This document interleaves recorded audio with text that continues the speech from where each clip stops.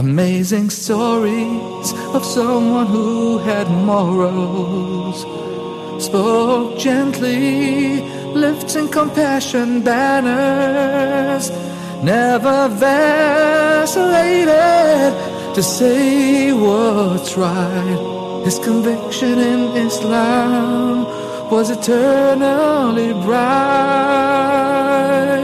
was eternally bright. Alhamdulillah, salatu wassalamu ala rasulillahi sallallahu alayhi wa sallam wa ba'd. My dear and respected brothers and sisters in Islam, Assalamu alaikum wa rahmatullahi ta'ala wa barakatuh, and welcome to this new episode from our series, The Amazing Stories from the Quran and from the prophetic tradition of the Prophet Muhammad alayhi salatu wassalam. A new episode today, inshaAllah ta'ala, with a new story and a very interesting and a very exciting story. Probably you have already read this story before in a hadith, in a book. However, I promise you, inshaAllah ta'ala, that after we complete this very long story, you will look at it in the future, inshaAllah ta'ala, from a very different perspective, a much wider perspective, and see how rich it is and how full of benefits it is and how full of gems and so many gems that we can learn from it and so many lessons that we can benefit, inshaAllah ta'ala. It is a story that is full of mercy, a story of mercy.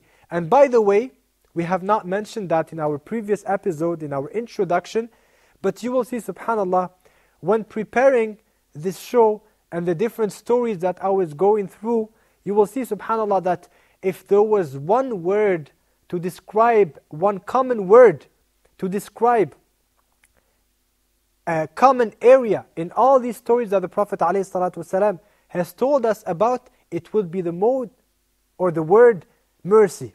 That Allah subhanahu wa ta'ala, as we know, Allah subhanahu wa ta'ala, He said, وَمَا أَرْسَلْنَاكَ إِلَّا رَحْمَةً لِلْعَالَمِينَ. That verily we have only sent you, Muhammad ﷺ, as a mercy to the universe, and not only to mankind, as some people actually translate the verse. It's to the universe. And you will see it, inshaAllah ta'ala, in this story and in every single story that will come after that. You will see how much mercy is offered in the message of the Prophet ﷺ.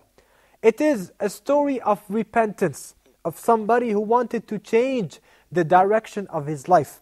The Prophet ﷺ tells us, and this is a narration that was reported by Bukhari and Muslim, and to make it more interesting, inshaAllah ta'ala, and more beneficial for us, I have tried to mix together the actual narration of Bukhari with the actual narration of Muslim, and take the wording, the best of the wording from this narration and from this narration, inshaAllah ta'ala. The Prophet ﷺ, he said, كَانَ فِي مَنْ كَانَ قَبْلَكُمْ. There was in one of the nations that came before you, one of the ages before you. So, see, subhanAllah, how the Prophet ﷺ is telling us about the story that happened before us. And this reminds us of the fact that Islam is a universal religion, as we believe as Muslims, that Islam is the religion of all the prophets and the messengers. And it is an extension. The message of Muhammad ﷺ is only an extension of the message that started from the other prophets and messengers before him, with the first prophet Adam ﷺ and the first messenger Noah ﷺ. So all these messengers and all these prophets and all the believers that followed them, they were actually Muslims. They are our brothers in Islam. They were following the same path as ours. Why? Because all the path of the prophets and the messengers is a very simple path. It is only the message of submit not and submit to no one except to the one who created us, who is Allah subhanahu wa ta'ala, God the Almighty. This is the common message, and then after that comes the details of every single legislation. So the Prophet ﷺ is reminding us here that we have to remember our brothers and sisters who came, who lived before us 1,000 years before the Prophet ﷺ, 2,000 years, 5,000 years, and so on. He said, alayhi salatu wasalam, كَانَ فِي مَنْ كَانَ قَبْلَكُمْ. And in another narration, كان في بني إسرائيل رجل, that there was in Banu Israel, in the nation of the son of Israel, there was a man.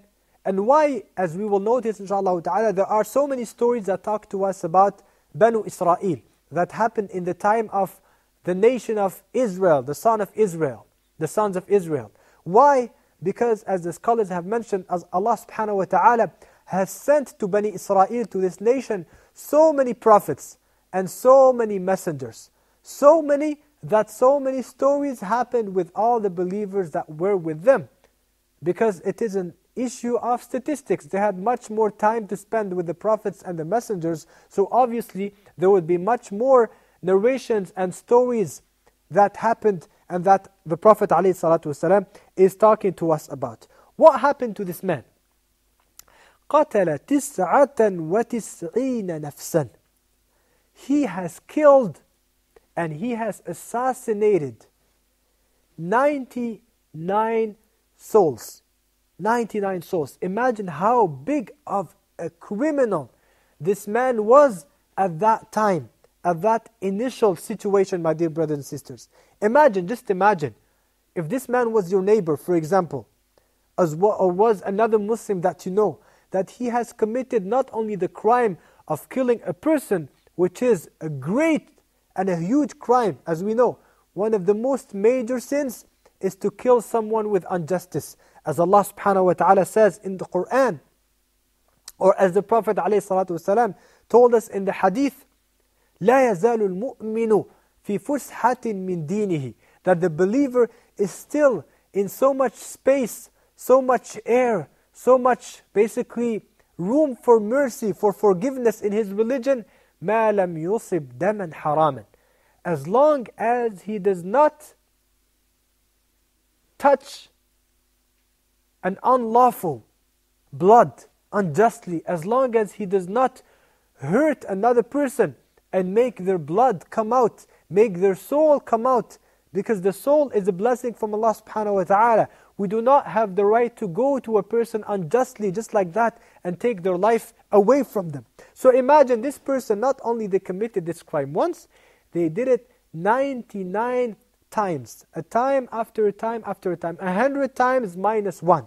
And in another narration, the Prophet ﷺ told us, إِنسَانًا قَتَلَ تِسْعَةً وَتِسْعِينَ إِنسَانًا. He killed 99 human beings, not only souls. It was not only animals, although it is so dangerous to unjustly kill an animal. But he actually killed human beings, which is much, much, much more dangerous. As we know, Allah subhanahu wa ta'ala has given to the nafs, to the soul, to the human soul, so much importance, so much protection. We cannot touch it just like that. To the point that Allah subhanahu wa ta'ala, listen to this very dangerous verse. Allah subhanahu wa ta'ala says in the Quran, أَنَّهُ مَنْ قَتَلَ نَفْسًا بِغَيْرِ نَفْسٍ أَوْ فَسَادٍ فِي الْأَرْضِ فَكَأَنَّمَا قَتَلَ النَّاسَ جَمِيعًا. That the example of the one who unjustly kills another person is like the example. It is as if he had killed all of the human beings. As if he had killed everyone. Why? The scholars, they have mentioned behind this example, this analogy, that the reason behind it is that usually when one person kills, another person will take their example and they will start killing, and then the third person, and then the fourth person, and then there will be so much crimes and so much serial killers in the society that people won't have security anymore, and the first person will be responsible for that because they had initiated this path for this huge crime. ثُمَّ خَرَجَ يَسْأَلُ. The Prophet ﷺ said, then this man came out of this house to ask. And in another narration, فَسَأَلَ عَنْ أَعْلَمِ أَهْلِ الْأَرْضِ.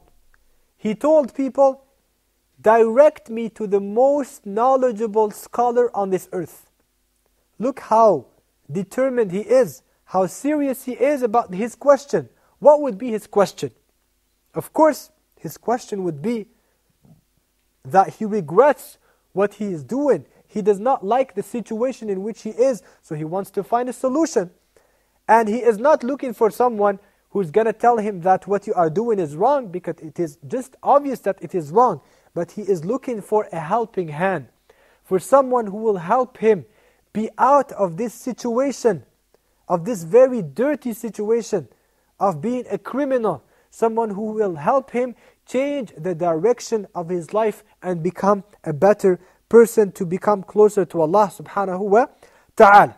And as we know, the Muslim, the believer, has the obligation to learn about the religion. Please, my dear brothers and sisters, give so much importance to this element that we will be mentioning again and again in this story and other stories, inshallah ta'ala. The importance of knowledge. Knowledge is part of faith. It is part of Islam. A Muslim can never, ever, it is only impossible to be a good believer, a good Muslim, if we are ignorant about the religion of Allah subhanahu wa ta'ala. It doesn't work. We have to seek knowledge. We have to get closer to Allah subhanahu wa ta'ala by seeking more knowledge. Who do we ask? Allah subhanahu wa ta'ala is asking us to ask. Who do we ask? We ask the people of knowledge, the scholars that we call in Arabic the ulama. Allah subhanahu wa ta'ala says, فَاسْأَلُوا أَهْلَ الذِّكْرِ إِن كُنْتُمْ لَا تَعْلَمُونَ. Ask. This is Allah subhanahu wa ta'ala is giving us an order, meaning we have to obey it. We have no choice. Allah subhanahu wa ta'ala is saying, فَاسْأَلُوا. Then ask the people of knowledge, the people of the book, the ones who know the Quran, who know Islam by heart. Ask them. If you do not know, whenever we do not have the knowledge in an issue that's related to Islam, what do? Do we invent an information? No. Do we go on the internet, on one of the search tools, to be able to find an answer to us, to our question, to be able to find an answer on a blog, for example, that we do not know who is writing? No. Allah subhanahu wa ta'ala is saying, فَاسْأَلُوا أَهْلَ الذِّكْرِ. Ask the scholars, those who have the knowledge of the deen of Allah subhanahu wa ta'ala. Their advice, their answer, their directives are very important to us more than any other directives.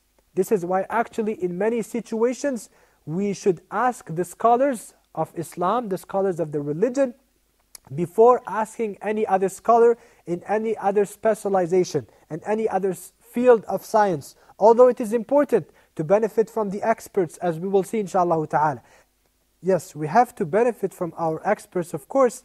However, very important to understand that the priority lies with the scholars of Islam, the scholars of the religion, and then after that we learn from the rest of the scholars in their own fields of specialization and expertise. Inshallah ta'ala, stay with us. We will take so much more and extract so many other lessons and gems from this part of the story, inshallah ta'ala. Right after the break, we'll see you in a short moment, inshallah ta'ala.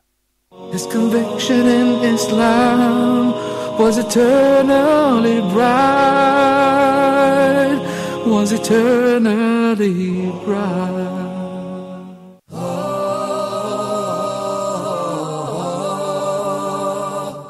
Reviewing the second rule of al-mim as-sakina. That is the letter mim. So if the first mim is non-vowel or sakina, followed by a voweled mim. So I will merge the first in the letter and I will pronounce them as one. وَآمَنَهُمْ مِنْ. And we spoke abundantly on the virtues of seeking refuge with Allah from the outcast Satan. Especially for the first reciter, he's got to recite it out loud. وَالسَّمَاءِ ذَاتِ الْبُرُوجِ. أعوذ بالله من الشيطان الرجيم. بسم الله الرحمن الرحيم. فإذا جاءت الصاخة. وَإِذَا النُّفُوسُ زُوِّجَتْ. Make sure it's dhamma. وَإِذَا النُّفُوسُ. Thank you for joining us.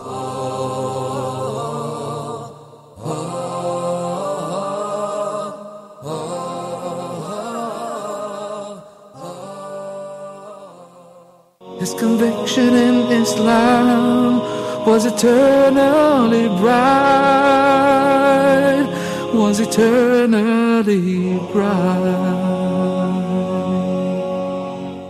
Assalamu alaikum wa rahmatullahi ta'ala wa barakatuh. My dear brothers and sisters, welcome back to our episode, still with the story of the man who killed 99 souls.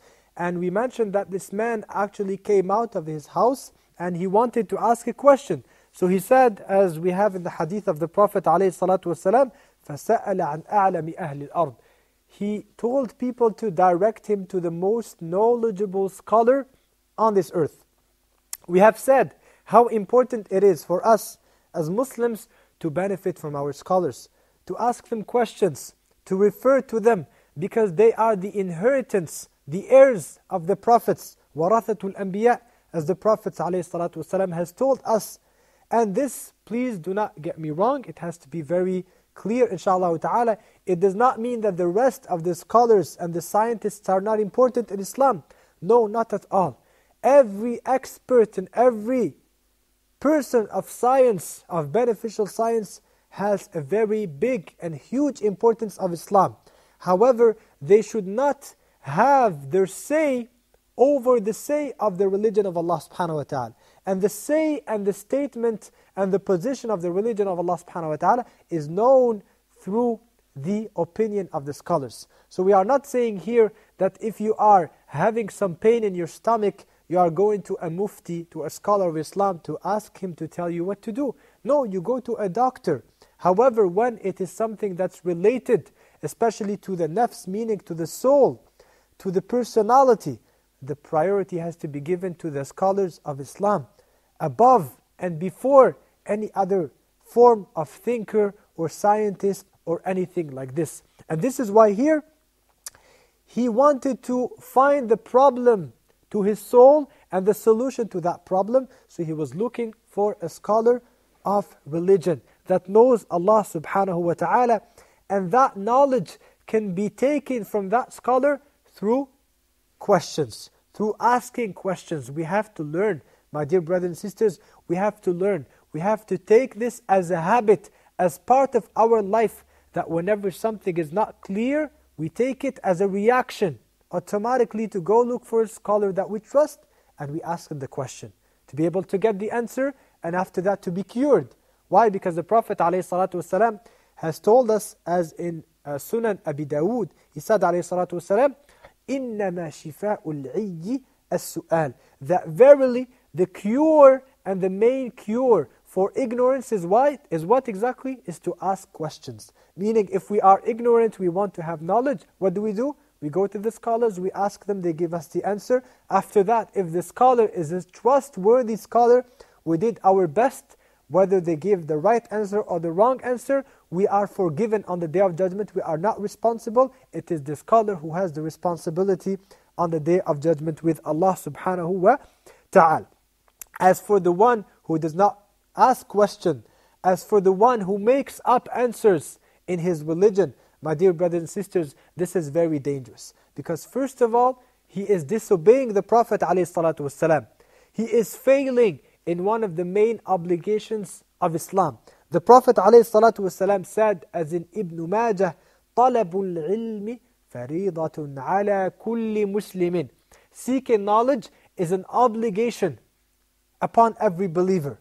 It does not mean that every Muslim has to be a scholar of Islam and to know everything about Islam. No, but as the scholars have mentioned, it means that for every person, they have to know that which is relevant to their life. So let's say, for example, I'm a businessman. I do business, for example.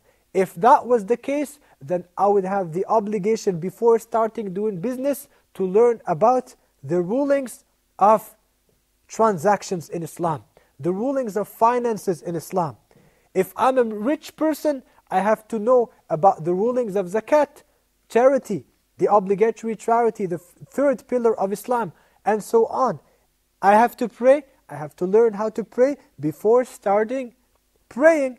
And this is why it's just amazing sometimes how, when it comes to the religion, we completely twist the logical rules.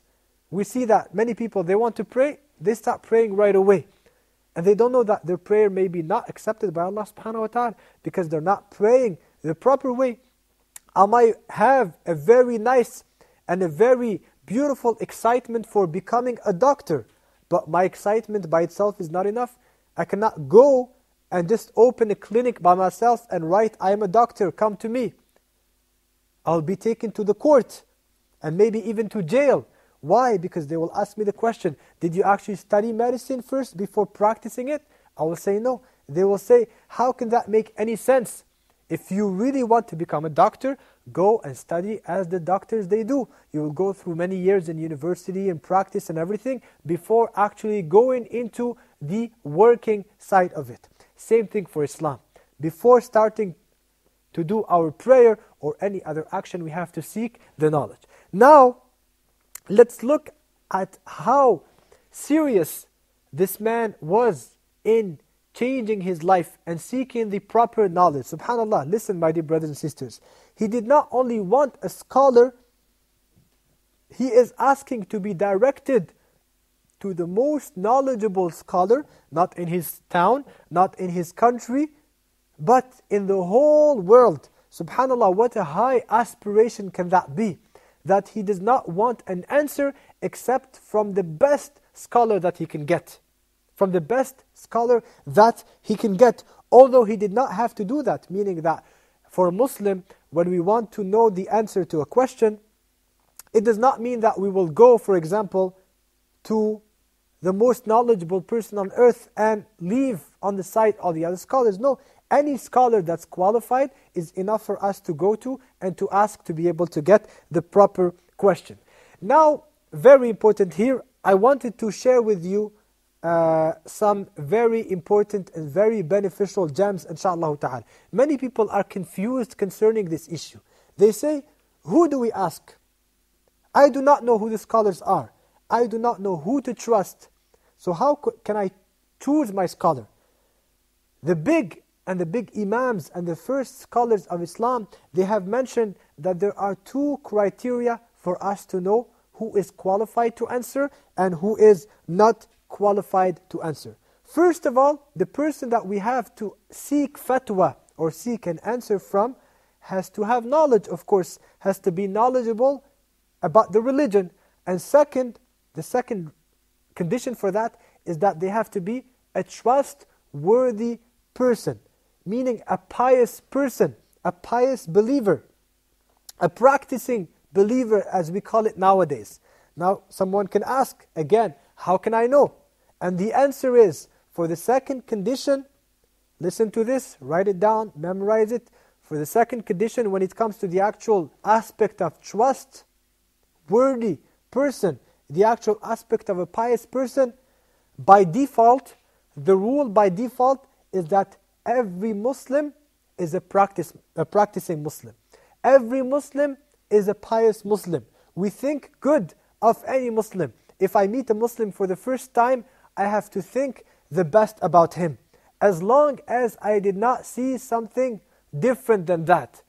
But if I see the same person after that, drinking alcohol openly, for example, or stealing and acting as a thief openly next to my eyes, then at that moment I will say that this Muslim is not a good Muslim, is not a trustworthy Muslim. I cannot rely on this person no matter how much knowledge they might have about the religion. I cannot take them between me and Allah subhanahu wa ta'ala when it comes to learning about the religion. So the default rule is that every Muslim is trustworthy until proven that it is actually not the side. And this is, subhanAllah, look how Islam is beautiful, that Islam has two aspects. We have the internal aspect and we have the external aspect. When it comes to the external aspect, this is what we have to be worried about. Meaning we take people for granted according to what we see from them. If I see someone praying and I see them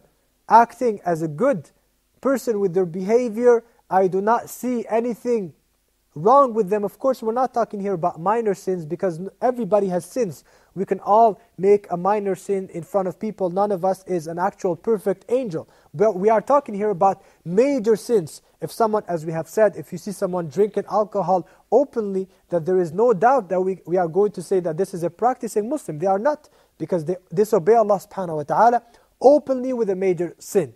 But at the same time, we have to not look at the internal side of the person. meaning it's none of our business what the person is doing when they are inside their house, inside the room, when they close up their doors. This is between them and Allah subhanahu wa ta'ala. It is not part of our responsibility to go and to check what is in the hearts of the people. And the second condition, my dear brothers and sisters, is to be able to prove that this person that we are referring to as a scholar has the necessary knowledge. They are specialized in the knowledge of Islam.